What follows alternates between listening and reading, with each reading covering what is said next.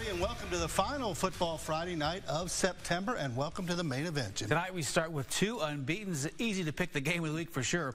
One scores points in bunches. The other takes offense at giving up touchdowns. All right, Jimmy, let's look into Madison Way, the Miners, Mingo Central, the Skyhawks. Scott, standing room only for this one. On the opening drive, Skyhawks take 3 plays to score. Matt Fry fakes a handoff, gets across the goal line. Next Scott drive. Preston Cooper told Andrew today he was nervous about the game. Doesn't show it here.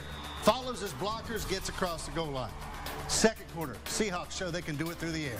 Fry throws it to Isaiah Bush along the sidelines. Watch him use his speed to get away, and he's into the end zone.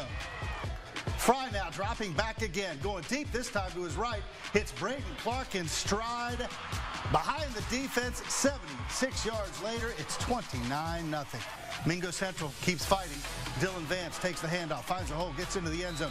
29-14, back in it. But with less than 40 seconds in the half, Fry fakes the handoff, fires deep along the sideline to Clark, makes the grab, and he's going to the house. Skyhawks win 50-20. Andrew Copeland with some post-game reaction. Thank you, Keith and Jimmy. Coming into this game, Mingo Central had only surrendered 12 points all season.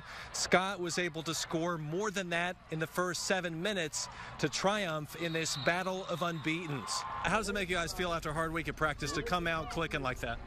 It feels great. It's something we knew we had to do in order to come out here and beat this team. This is a good team, maybe one of the best teams we'll play all regular season, but we knew to take them serious and have a good week of practice, and we know that feeds into the game. It all starts up front. The line, they came out and was blocking really hard, opening the holes. We got the run game established, was able to pull a couple of their guys down in the box.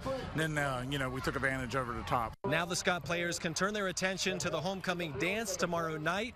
Then next week they will try to advance to 7-0 with a trip to Logan. Keith and Jimmy, back to you.